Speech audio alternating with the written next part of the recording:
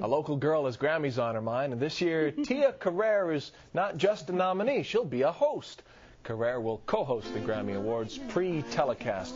That's shown live online before the primetime ceremonies.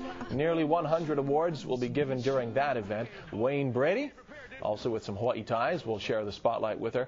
The Best Hawaiian Music Album, which Carrere and Daniel Ho are nominated for, will be awarded during the primetime ceremonies. It's all happening Sunday, February 8th, 7 o'clock, right here on KGME 9.